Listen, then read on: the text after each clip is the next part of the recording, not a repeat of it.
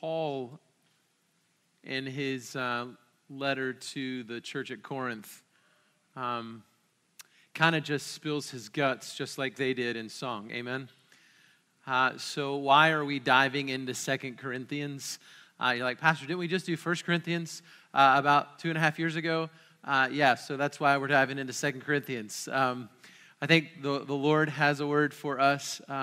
Was going to jump into some major and minor prophets this fall, and the Lord just honestly directed my heart in a different direction over the summer. So I kind of try to lay out things about anywhere between 6 months to a year and saying, Lord, what do you want us to digest together as a body? And based on where we're at as a church, I really feel like 2 Corinthians is it. And I believe the Lord has led us there, talked with our pastors and our leaders and said, hey, what do you think? And they're like, yeah, this is good. So we're calling this abundant grace. We call it 1 Corinthians grace and peace because those two words are laced throughout 1 Corinthians. 2 Corinthians, we're calling it abundant grace because here's why. As we begin running down the road as a church and we begin to experience some of the blessings that we talked about last week, we can sometimes think that we did that. We can sometimes think that has to do with our obedience, and it has everything to do with the grace of God. And so here's what we need from you. Here's what you need from me. Here's what we need from each other for the next, as long as Jesus gives us, okay? And it's this: we need weakness. Like, we need your failure. We need your disappointment. And you need mine. What you don't need is success. What you don't need is accolades. What you don't need, what we need is weakness so that the power of Christ can rest upon us. Church, we need abundant grace. We have fooled ourselves and we live in an economy and we live in a group of people and we live in Chesterfield County where everybody says, get your stuff and have it ready. And if you don't, there's something wrong. And church, what this county needs, the world needs our weakness so that the power of Christ can shine through us. So if you're here today and you're like, man, I am messed up in this, or this is what's going on, you are in the right place. You are in the right place because just like that waterfall picture is a little guy standing in front of a waterfall, and you just feel this mist. By the way, I learned this week that this picture is actually from, guess where? This is fun. It's from, I just lost it, Iceland. So if you're in the second service last week, I didn't tell in the first service, I'm sorry. But I told a story about what God did and how He used a guy who was a missionary in Iceland. And I found it absolutely amazing. This is a picture in Iceland. And literally, where the guy's standing, you can't help but feel the as you stand in front of the waterfall. When you stand in front of something like that, you feel what? Small. And as abundant as that water is how much, just a small fraction of how abundant the grace of God is. Hear me. The lie of American Christianity is that you have to be perfect in order for God to use you. The lie of your theology that you say to yourself every day is that you have to be good enough in order for God to use you. And the truth of God's word in Scripture is you don't. God is good. He's good. We're not. We're not good on our own. We're not. I don't care if you've been following Jesus for 50 years. You're still not good on your own. God is good, and it's Christ in you that's good. The quicker we grasp that, the better off we're going to be. So 2 Corinthians, Paul founded the church in Corinth. So here's why. Let me just kind of give you a little background for a moment. Do not just go wah, wah, wah, wah, Charlie Brown for the next 2 minutes, all right? Tune in, all right? Lean forward. All right, this is Paul's fourth letter, really, okay? He wrote one. He founded the church at Corinth, ministered there for 1.5 years. Go read Acts 18 to figure that out. And then serious problems in the church arise after his departure, and he sends Timothy to deal with them. And then he wrote this letter that we call 1 Corinthians. And remember, we walked through that, and we memorized 1 Corinthians 13 together as a body of Christ. We're like, hey, if we don't have love, we got nothing, right? And the greatest of these, faith, hope, and love, the greatest of these is love. So unfortunately, though, after that, the matters just grew worse, and Paul had to make what he called a painful visit to Corinth to confront the troublemakers. Can I just tell you, I've been in rooms confronting troublemakers, and it's not a lot of fun. But it's what God calls us to, amen? I'm sure some of you have been in those rooms where you've confronted troublemakers, and it's not fun, is it? Is it? No, it's just not. And so the matters grew worse, still no solution. He wrote then a severe letter, which was delivered by his associate Titus, that was not inspired by God. Anyway, that's why we don't have it, all right? That's why we don't read that. And after a great deal of distress, Paul finally met Titus, got the good report the problem had been solved. It was then that he wrote this letter that we now call 2 Corinthians. And here's why he wrote it. Paul wanted to encourage the church to forgive and restore the member who had caused all the trouble. I had a conversation with a young man this week who honestly is just struggling to forgive his father and his mother. Has great injustice been done to him? Yes. Is he doing himself any favors by holding on to his bitterness? No. Paul wrote this letter to encourage us to forgive. One of the key words in this letter is comfort and encouragement. The word comfort and encouragement in verb form is used 18 times in this letter, and the noun is used 11 times. So in spite of all the trials that has been experienced, Paul was able, by the grace of God, to write a letter saturated with encouragement. Now hear me, discouragement. We're going to talk about discouragement. Discouragement is no respecter of persons. You want to go through like what you feel like is some of the most successful people like in Christendom, like go back to like Charles Spurgeon. That man suffered with depression more than I think any other human being that's walked the face of the earth. Just go read some of the things that he's written. Discouragement is no respecter of persons. In fact, discouragement comes after especially the successful. For it seems to be the higher that we climb, the further down we fall. We should not be surprised then when we read that the great apostle Paul, we're going to read this today, was pressed out of measure. He even despaired of his own life, verse 8 is going to tell us in a minute. Great as he was in character and ministry, Paul was human just like the rest of us. And so what then was Paul's secret to victory? When he was experiencing all these trials and pressures, and here was his secret to victory. Are you ready? This was his secret to victory. This is the big secret, all right? It was God. Like Paul's secret to victory was God. So when you find yourself discouraged and ready to quit, get your attention off yourself and your stuff and focus it on God alone. There's 3 outlooks that a person has of suffering in life, all right?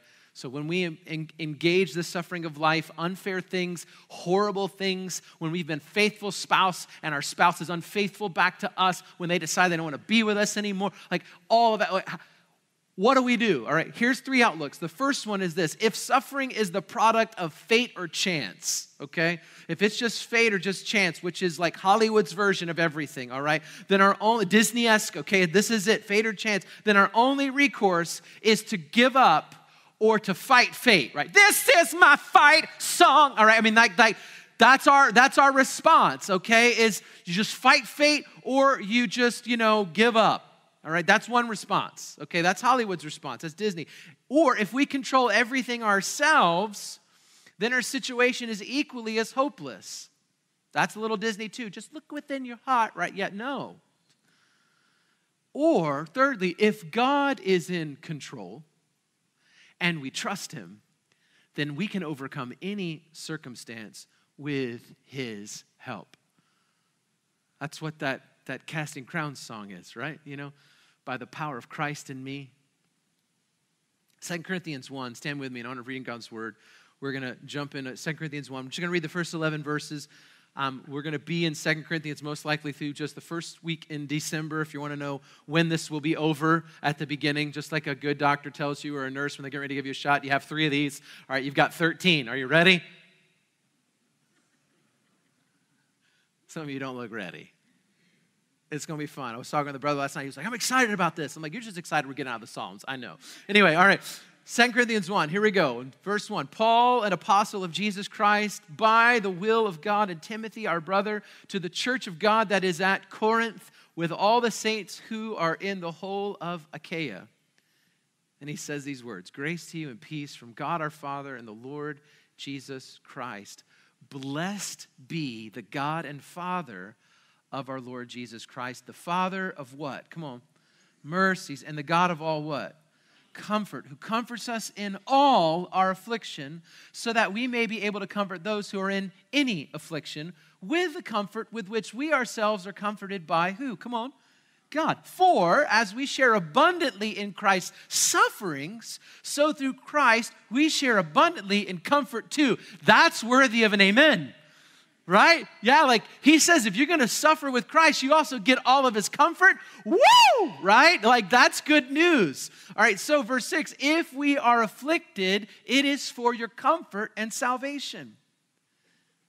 If we are comforted, it is for your comfort, which you experience when you patiently endure the same sufferings that we suffer. Our hope for you is unshaken. For we know that as you share in our sufferings, you will also share in our comfort. For we do not want you to be unaware, brothers, of the affliction we experienced in Asia. For we were so utterly burdened beyond our strength that we despaired of life itself. Paul's like, look, I wasn't above this. I was depressed. Indeed, we felt that we had received the sentence of death, but that was to make us rely not on ourselves, but on God who raises the dead. That's worth memorizing. He delivered us from such a deadly peril, and he will deliver us. On him we have set our hope that he will deliver us again. You also must help us by prayer, so that many will give thanks on our behalf for the blessing granted us through the prayers of many. Let's pray. God, bless the reading and the hearing of your word. Now, God, may the words of my mouth and, Lord, these notes, Jesus, may they please, God, be a reflection of your grace. May they be pleasing to you, God. You are our rock and our redeemer. We pray these things in Jesus' name. Amen. Have a seat if you would. We're just going to walk through 4 things very quickly. They were only 3 until Thursday morning, and then I had this moment, and it was exciting because it was another P. All right, so I did alliterate this time. I'm sorry, but it's just one of those things. I hated that as a kid. Like listening to preachers, I'm like, why does all 4 words have to be P, or something like that? And then I started preaching, and I realized that's why. All right, and I can't explain it to you other than there you go. But it'll help you remember it. All right, so first thing, because we share in the suffering and comfort of God, which is the theme of these first 11 verses. You share in comfort and you share in suffering. So because, why? Why do we do this? Why does this happen for us as believers? Because we share in the suffering and comfort of God, here's the first one, we can praise the Lord. Paul begins his whole letter with a doxology. By the way, the doxology, you guys remember that song? If you sung it growing up, praise God from whom all blessings flow. Praise him, all creatures here below. Praise him above, ye heavenly host. Praise Father, Son, and Holy Ghost, right? Yeah, I mean, it's just formative. Like, these things are good. They're good for us. A doxology isn't just the name of a song, though, all right? Doxology is literally a prescription of praise. Like, that's what we can call a liturgy or doxology. We have a liturgy here at Parkway. You just may not know it. We don't feel like we're liturgical. We're not liturgical. Liturgical just means we have an order. We have an order. We sing some songs about Jesus. We remember, oh yeah, he's God, I'm not. We pray in ways that go, oh, that we give to the Lord, and then we open up the word of life, hear the word preached, and then occasionally we baptize, and we often celebrate the supper. And then we have at the end of our service a time to respond to what God is saying to us. And then we leave and we go tell people about Jesus. Like, that's our liturgy, right? It's not hard. We have a prescribed way to engage with the Lord. He tells us to do these things. And it's okay to do that. It's okay. Sometimes we mix the order up. We call ourselves spontaneous, right? All right, so here in 2 Corinthians, Paul praises God for who he was and what he had done and what he was doing. And it's good for you and me to praise the Lord. Praise is for God's glory and praise is for our good. The last thing that any of us feel like doing when we're suffering is praising. And the thing that will deliver us in our suffering is praising God. Like, why do you think that is? The enemy doesn't want you to praise the Lord. He wants you to stay quiet. The enemy doesn't want you to come to church when you're hurting or you're embarrassed. He wants you to stay home and isolated from the body of Christ.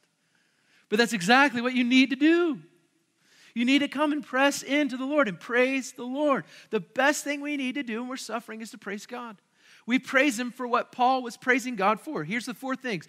We praise God because the only God has become our God. He says in verse 3, "Blessed be the God of and Father of our Lord Jesus Christ." The only God has actually become our God. Praise, by the way, changes things just as much as prayer changes things, all right? We hear that all the time. Prayer changes things. Got to pray, got to pray. That's true, but man, praise changes things too. You can't always sing. You may be like, "Pastor, I don't feel like singing this morning." That's fine. You can't always sing about your circumstances, but you can always sing about and to the God who is in control of all your circumstances. Like one time I was in Dhaka, Bangladesh, and I was lost, all right? I was with a bunch of my American friends and missionary. We were having a great time. We had just got back from this Noakhali region where I had heard this man with this beard like share with us. We watched the Jesus video, and he goes, I saw this 25 years ago, and I've been waiting for somebody to come back. And that thought had been rattling in my head for 24 hours as we drove back to Dhaka, and then we were supposed to take this launch and go down to the southern part of Dhaka, and I had my 3 friends with me, and this cab shows up, 2 cabs show up, and all my American friends and missionary jumped in the other cab, and they put me in the other cab with all the Bengalis. And I was like, I either smell or you guys don't like me. That's fine. You know what I mean? And so I'm riding down the road, sitting next to this Muslim driver, and he's got a turban, and I'm thinking, Lord, this is just a lot right now. And I wasn't talking to anybody. I didn't know if anybody knew any English, and I was too scared to talk. And so we're riding down the road, and we get lost. They said the drive to the launch, which was this boat that was going to take us down to the southern part, was going to take about 30 to 45 minutes. Well, at the about 40-minute mark, we passed something that previously, the day before, it only take us about like 6 minutes to get by. And I'm like, I think we're lost. And I look over at the driver, and he's doing one of these numbers. And I'm like, bro, you don't speak English, and I don't speak Bangla, but I can tell you don't know where you're going, you know? And I was like, but he can't understand me. And then I had a phone that didn't work. And so I was like, man, this is before like everybody had cell phones everywhere. And so I had a cell phone, but it didn't work in that country. And so I was like, I didn't have a number. I know what I was going to do. And then I started thinking about all these lost people. And I'm like, there's like, what 150 million people in this country, and there's like 10,000 Christians, maybe less. Like this is just really big. It's too much for me. I can't do it. And I started to despair of life. I mean, I did. In like this ride, I despaired of life. I thought, I'm never going to see my wife again. I'm never going to see my kids. And I just started like bumming myself out. Like, this task is way too impossible. And all of a sudden, right behind me, it's about 45, 50 minutes into the ride, I hear this beautiful thing. There was a man and 2 women in the back. Come to find out, his name was Andrew. He's a doctor, and then 2 nurses. And here's what he just does. Sing hallelujah to the Lord. Sing hallelujah to the Lord. Sing hallelujah. Sing hallelujah. Sing hallelujah to the Lord. And I was like, oh yeah. And I remembered a sermon that I'd heard right before I left. Sunday morning, I heard a sermon preached by a guy named Scott Smith, and he had said that all we're supposed to do is just go take the praise of God into a place where it's not, and God will do the rest. So we sang to one another for the next hour. Come to find out, his son was the worship leader at his church, and he knew English fine. I was the dumb person who didn't talk to him. And so for the next 45 minutes, we just sang to one another. And man, when I got there, I was like, Jesus is going to take this country, man. It's going to be awesome. Now, that's a big difference than 45 minutes before. What happened? I praised the Lord. That's what happened. And actually, it wasn't me. It was him. His praise encouraged mine. His praise took that little tiny flame in me and went whoosh, and fire came out of my mouth. If nothing else, to remind me that God was good and that he's got this. He's got this. Paul starts, blessed be. If we don't make it past point 1, I'm good, all right? Blessed be the God and Father of our Lord Jesus Christ. The God of Jesus has become our God. Like, that's worth praising him and hanging out there for a while. Hey, the people in the schools that you go to and the people in the workplaces, they need to know that the God of the universe is your God and he can be their God too. Like, that's the only thing we're telling them. They need to hear that. You need to be reminded of that. And not only that God is our God, but also the Father of our Lord Jesus Christ has become our Father. So not only has God become our God, but Father has become our Father. He says, blessed be the God and Father. Like, is he being redundant? No. He's saying, sovereign God of the universe is now your sovereign God, and personal, intimate daddy, Abba, has become your personal, intimate daddy. Like the same daddy of Jesus is your daddy. Wow. Just after the resurrection, Mary had gone to the tomb. Like, just in case we want to, why does Paul say this all the time? This is crazy. I went back and looked. Just after the resurrection, remember this? Mary Magdalene goes to the tomb. She's weeping. She's suffering because, man, her Savior, the one who rescued her from death, had died. And 2 angels appear telling her, hey, Jesus is risen from the dead. And then she turns around and she sees the gardener, right? What she thinks is a gardener, it's really Jesus. And she's like, Rabbi. And she goes running to like cling to him. And he goes, don't, right? This is what he says. Look at John chapter 20, verse 17. Jesus says, he says, don't cling to me. You may think, man, that sounds kind of harsh. Jesus saying, don't give me a hug. He says, don't cling to me, for I have not yet ascended to the Father. But he said, but instead go to my brothers, cling to them, right? And say to them, I am ascending to, look at this, my what? Come on, say it out loud. It's good. My what? My Father and now what? Come on. Your Father. Jesus saying, hey, don't cling to me. You get to cling to God. Ah! He's saying now, Father God has become your Father, and to my God, your God. He was instituting something that had never happened before. And a little later on, just like give it like a month and a half, the Holy Spirit's going to come at Pentecost and fill every believer. What? Like, God has become our God and Father has become our Father. Man, we can do anything with that. We can go anywhere. That's abundant grace. Like, there's enough there to have an invitation. You need nothing else. I need nothing else. And not only that, but then he goes on. He says, the God and Father of our Lord Jesus Christ and the Father of mercies in verse 3. And the God of all comfort. So the Father of mercy, like the guy who invented mercy, has given you and I mercy. Like, do you ever think about the fact that all mercy originates with God? And can only be secured from God, so that when you and I receive mercy here on earth, or even when we distribute mercy to our kids, we're just being just like him because it all originated with him, which kind of makes you think when you withhold mercy, maybe you think you're bigger than God.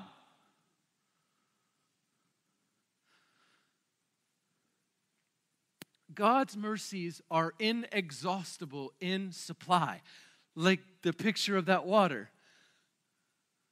Like, inexhaustible. His mercies are inexhaustible. And not only is his mercy inexhaustible, but it says the Father of all comfort has given us comfort. So the Father of mercies and the God of all comfort, who comforts us in all our affliction so that we can comfort others who are in any affliction with the comfort that we ourselves are comforted by God. That's a lot of comfort. I was talking to my wife this week and she goes, I've read this like 7 times and I don't understand what he's saying. He just says comfort all the time. And I'm like, right, yeah. It took me about 20 to figure it out. And I don't even know if I get it all. I just like made it past verse 3 and I'm like, I got that. I'm supposed to sing to the Lord. The word comfort is repeated 10 times in 2 Corinthians 1 through 11. Comfort. Now hear me. Here's the issue that you and I have with comfort. We think comfort is sympathy. Because a lot of us don't want comfort. Right? Have you ever been there before? Like, I've been there with my spouse sometimes. Something's going on. I put my hand around, don't comfort me. I'm like, oh, sorry, okay, yeah. Like, I want to be mad right now. I want to be in my... It's like, that's the deal. We want to be, you know? Comfort is not sympathy, because sympathy Listen, sympathy can weaken us instead of strengthen us.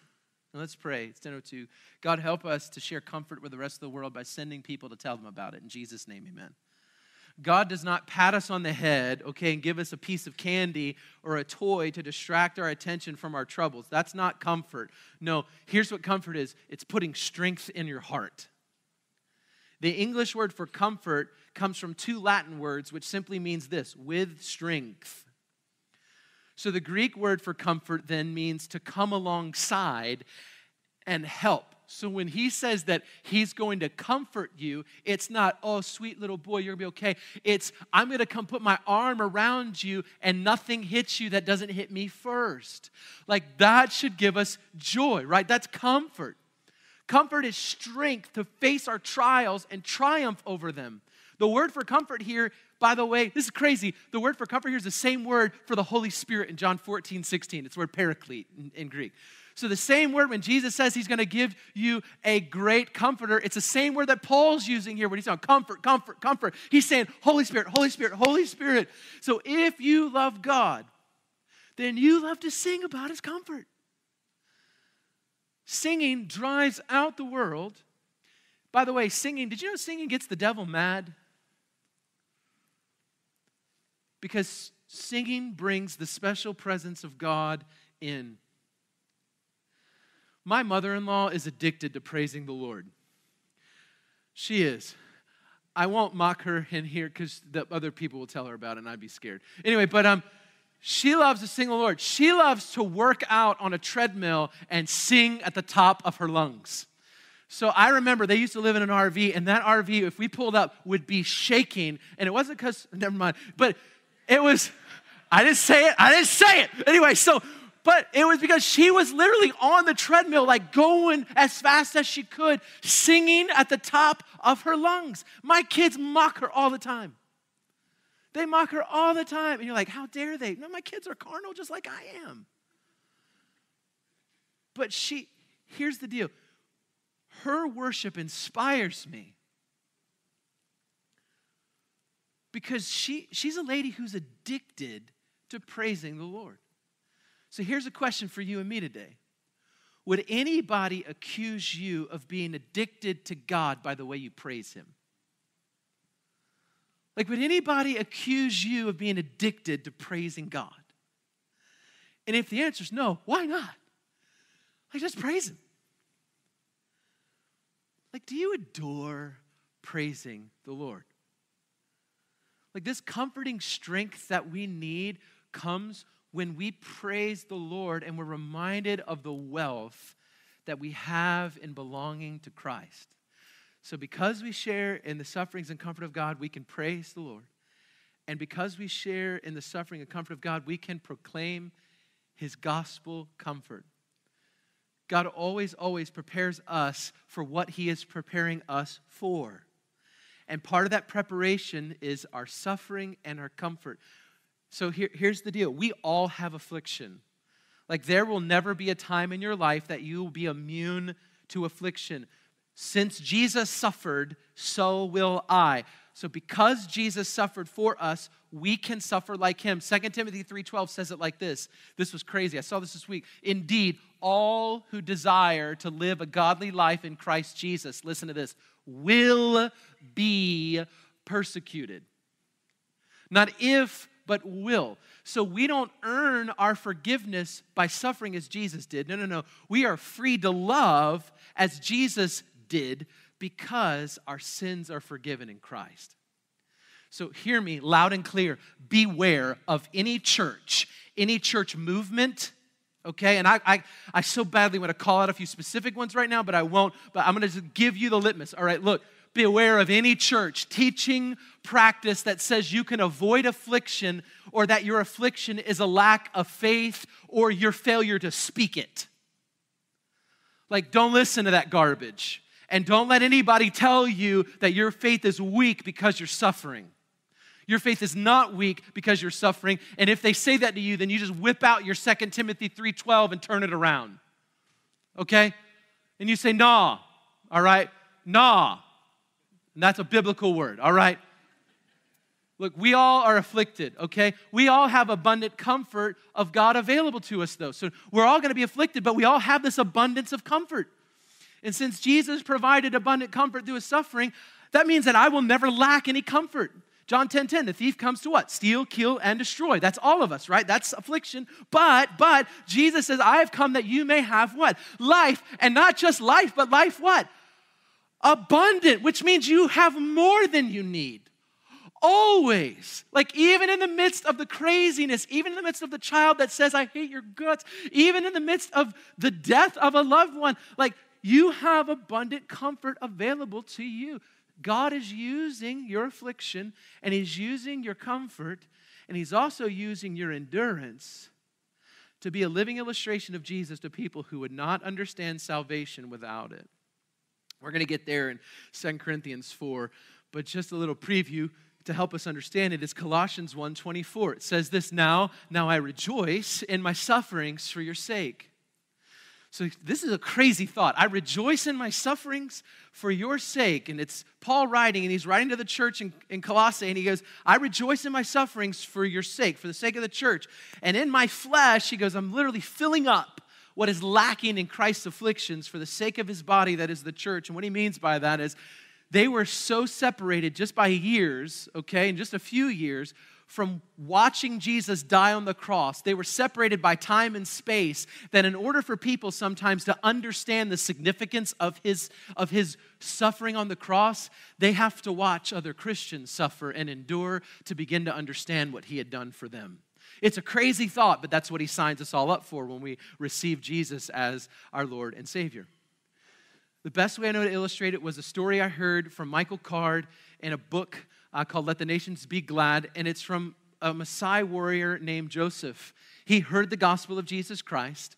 He heard it and was so excited about it that he went door to door to his village, knocking on the doors, telling each one of them, hey, you got to hear this good news. You got to hear this good news. You got to hear this good news. And after a little bit, the people began to get a little stirred up, and they weren't stirred up in a holy way. They were stirred up in an angry way because they thought he was lying. And they beat him within an inch of his life, dragged him out, and left him to die. And so a couple of days go by. He kind of wakes up, realizes, oh, man, I'm still alive. Praise the Lord. And he thought, I must have said something wrong. So he goes back into the same village, and he stands in the middle of the huts of all the ones around it, and he just begins to proclaim what he heard from the missionary that he had met earlier, and he just shares as openly as he can. They all come this time with clubs and beat him, not just within an inch of his life, but pretty close to dead, and they drag him out, leave him outside to die. Second time, he wakes up and he goes, I must have said something wrong. This time he crawls back, finally gets up, walks back to the village, and begins sharing. They barely let him get any words out of his mouth, and they beat him, and he loses consciousness. This third time, he wakes up in the middle of the infirmary in the village. And the women said to him, who were taking care of him, who had nursed him back to health, we couldn't understand the grace of God until we watched you suffer. We thought you were lying. No one could love us that much. But once we saw that you were willing to come 3 times and tell us the same message, we figured you weren't lying. And the whole village, while he had been out, had given their lives to Christ. There are people in your world that will never know Christ until they watch you suffer, and they watch you receive comfort from the Holy Spirit and from brothers and sisters in Christ, and then they will know about the sufferings of Christ. Because what is lacking in Christ's afflictions, not that there's anything lacking in his salvation, there's nothing lacking. What's lacking is their understanding of it will be made manifest by your presence in their life. And none of us in our flesh would say, sign me up. None of us would. But when I go back and read some of the early church fathers, that's exactly what they were saying, is sign me up for this so that people can hear. And I'm not talking just people in the Bible. I'm talking like the people who started following Jesus like in 100 AD, and 75 AD, and 150 AD, and 200 AD. They were like saying, hey, sign me up for this. I would be willing that my life would be poured out so that someone may know. Church, we don't need to be afraid of losing our religious rights in this country. We don't need to be afraid of anything. We just need to press into Jesus. Press into Jesus, proclaim him, proclaim his gospel, proclaim his goodness. Because we share in the suffering and comfort of God, we can also persevere in life. And I'll do these quickly, all right? Because the word of God helps us answer and ask and answer, and make sense of some of life's toughest questions. So here's some of the questions. How is God sovereign in our suffering? Have you ever asked that? I have, all right? How is God sovereign in our suffering? Like, how is he still in control of our suffering? And here's why. God permits, verse 4 through 7 tells us this. God permits the suffering and comforts us in our suffering. So it should give us comfort to know that God is the one who actually permits the suffering and will comfort us in our suffering. And that God is also in control of all of our suffering. He's control throughout our suffering. When God puts his children into the furnace, okay, he keeps his hand on the thermostat and his eye on the thermometer, and you and I can trust that he's a good, loving Father, that he is in control throughout our suffering. Now, you and I may despair at some point of life, but hear me, God does not despair of us. He does not despair of us. God also empowers us to bear up under our suffering. Like, the first thing he has to do, oftentimes for me, is to show me how weak I am in myself. I need that like every day, y'all, all right? And then God wants me to trust him. Not my gifts, not my abilities, not my experience, not my spiritual reserves. Like, just about the time that I start to feel self-confident and able to meet the enemy, I fail miserably. And I have to come back to 2 Corinthians 12:10, which says, "For when I'm weak, then I am strong." God empowers me to bear up under suffering. He also delivers me from suffering. God does deliver us from suffering. God may not necessarily deliver us immediately. He may not deliver us in the same way. Like, we may see someone suffer and us suffering, and then we watch God deliver them, and we're like, hey, God, come on now, right? Like, they're like Job. They got a new spouse, they got a whole bunch of new kids, they got all their money back like tenfold. Like, what about me? I want that. And that's not how he works. God does not always deliver us immediately, nor in the same way. James, Peter, James, and John in the sailboat, James, he was beheaded. Yet at the same story, Peter was delivered from prison. Both men were delivered from their suffering, but both were delivered in different ways. Sometimes God delivers us from our trials, and other times, hear me, he delivers us in our trials. Through all of it, God is glorified. When Paul reported what God had done for him, a great chorus of praise and thanksgiving went up from the saints to the throne of God. So another question that we ask is, what is God's purpose then for allowing suffering? Well, Jonah shows us that suffering exposes our sin and rebellion, right? Jonah had to suffer in the belly of the whale, and then he suffered underneath a little plant that grew up, even though he didn't make it grow, right? Suffering exposes our sin and our rebellion. He had sin and rebellion in his heart. Suffering sometimes keeps us from sinning. 2 Corinthians 12:7 says this, Paul's writing, he says, "So to keep me from being conceited, because of the surpassing greatness of the revelations, a thorn was given me in the flesh, a messenger of Satan, to harass me and to keep me from becoming conceited." So for Paul, he's saying, hey, look, sometimes suffering keeps me from sinning. Suffering always refines our character. All right, Romans 5:1-5 says it this way, "Therefore, since we've been justified by faith, we have peace with God through our Lord Jesus Christ. Through him, we've also obtained access by faith into his grace, in which we now stand, and we rejoice in the hope of the glory of God."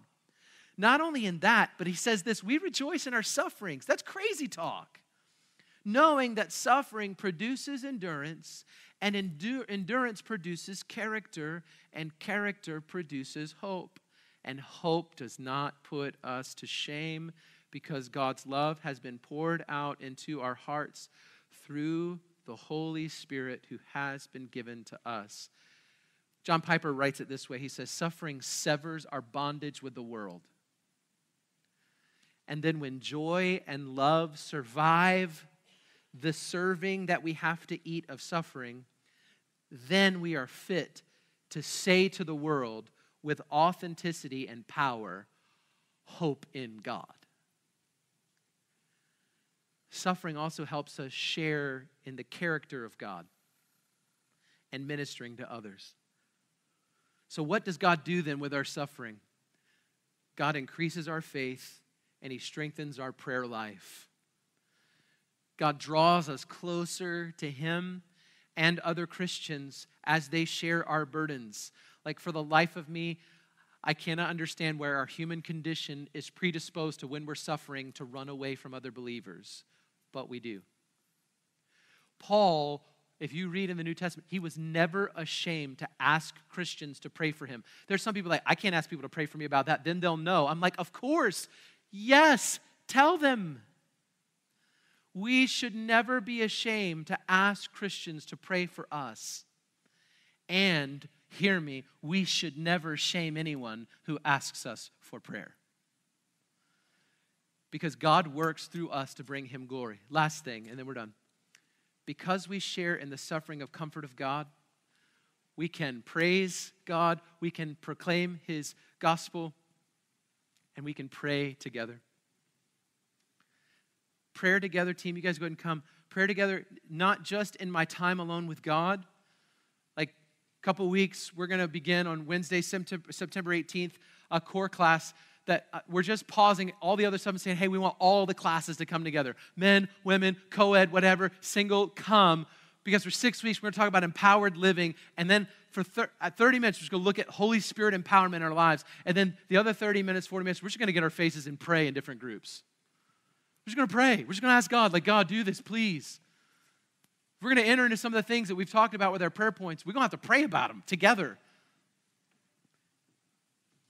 And that's why it says prayer is together and not just in my time alone with God. God in his sovereignty, it's crazy. God in his sovereignty has chosen to limit his activity to the prayers of his people. And so God has designed his activity to flow in response to his people calling out to him. Now hear me when I say this, don't think you and I are powerful or that prayer is powerful. Prayer is not powerful, but the one to whom we pray is. John Piper writes it this way. He says, prayer is the walkie-talkie of the church on the battlefield of the world in the service of the Word of God. It is not a domestic intercom to increase the temporal comforts of the saints. It literally malfunctions in the hands of soldiers who've gone AWOL. Prayer is for those who are on active duty. And in their hands, prayer proves the supremacy of God in the pursuit of the world. When missions moves forward by prayer, it literally magnifies the power of God. When ministry moves forward by human management, it magnifies man. And what we desire is that God would be glorified through our praising, through our proclaiming, through our persevering, and through our prayer. Would you stand with me? God, today, Lord Jesus, we want to praise you. Now in response, Father, we may have never received Jesus Christ, our Lord and Savior. So all this talk may sound crazy because we've never shared in the sufferings of Christ, because we've never signed up to follow Jesus. We've never responded to the invitation of responding to Jesus. So I pray that we would today. We wouldn't leave without saying yes to you, God. We'd lay our yes on the altar and say, I'll take your forgiveness. And Lord, I also take all the comfort and all the suffering that comes with it. Oh, Jesus, Lord, would you save someone today? Lord, there are others after seeing Jocelyn be so bold in baptism, God, they've been saved, but they've never made their profession of faith public to other believers. Say, I'm a follower of Jesus. God, I pray they would do that today and we could baptize them even now if need be. God, there are others, Jesus, who they're stirring. Father, they need to join this fellowship. God, others just need to pray. Lord, you move in us as we sing to you. In Jesus' name, amen.